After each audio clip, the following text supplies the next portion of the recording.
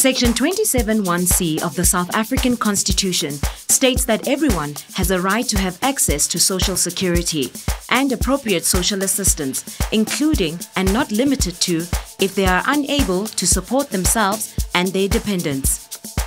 Social assistance is funded by government revenue. This is what is referred to as social grants to vulnerable children, the elderly, and those with disabilities, administered and distributed by the Department of Social Development through its agency, South African Social Security Agency, SASSA. When we talk about social security, we mean basically all the interventions that government has in place in order to address poverty, income poverty of people in the country.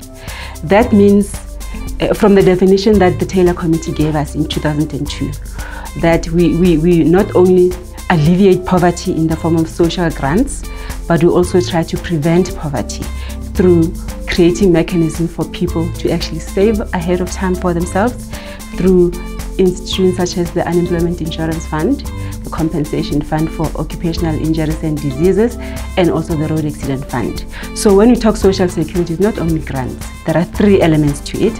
It's the social grants, which is the social assistance program funded by government through general taxes. And then there's contributions that people make through funds that are established in legislation such as the Unemployment Insurance Fund, the Compensation Fund, and the Road Accident Fund. Those are mandatory funds to which people contribute. Currently, the department spends about 3.5 billion rands per month, providing support to about 10.5 million people. The Department of Social Development writes the policy on the different kinds of grants. The primary focus of those ones is for people who are vulnerable in the country. We have social grants for children from the age 0 all the way up to age 18, children who come from poor families. So the department has those child support grants.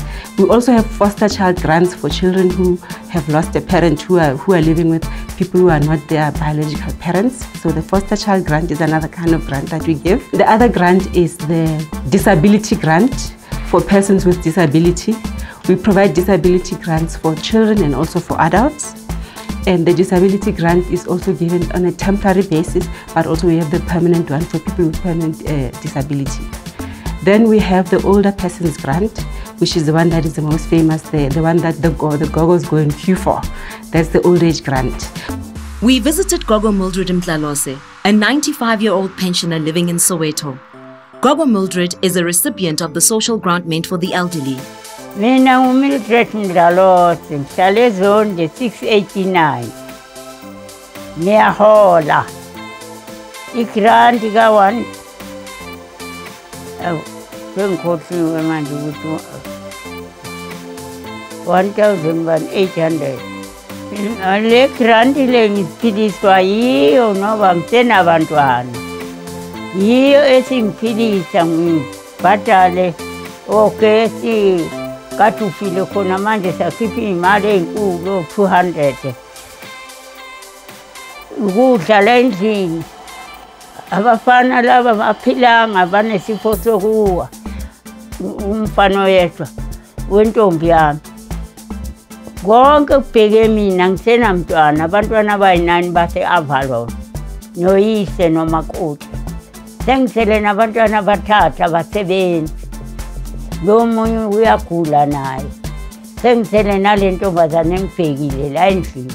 Iyangiphelele evikini lokugcina. Ngihambe ngiboleke komakhelwane abanosizo. Ngibuyisele mangihola.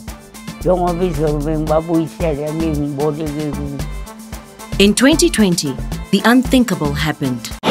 The National Coronavirus Command Council has decided to enforce a nationwide lockdown to reach the most vulnerable families in our country.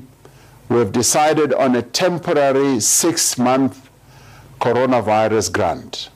So the COVID-19 grant, the SRD grant that was introduced, was intended to support people of working age who did not have any means of supporting themselves during the period. So it was given to South Africans, but because there were also people in the country who are non-South Africans, who are asylum seekers, and those who are from Zimbabwe and Lesotho, who are permitted to be in the country. They have special permits to be in the country. They were also included because they were also in the same situation of not being able to work and not being able to survive without some sort of income support. So they were added to the beneficiaries that would access the 350 grants. So basically, those who were legally in the country at that time and could not work for themselves, they are also included in that 350 grant allocation. Initially, the allocation that was given was for around 6 million people, but then because COVID got extended, the grant was given from April up until October of 2020. Then because COVID went on for much longer than we thought, and the lockdown also went on for much longer than we thought, a decision was taken to extend the provision of the grant all the way up to April again of 2021. So after that, it became clear that because of COVID and its impact on the economy, the unemployment rates were continuing to grow and poverty levels were continuing to grow. Cost of living and cost of food was getting higher. So there was a much greater risk of people really falling into hunger. So the decision was taken to extend the grant even further. So now the grant, this 350 grant has been extended all the way up to the end of the financial year now, March 2022. That's when the grant will be concluded in order to continue to provide the support that people continue to need.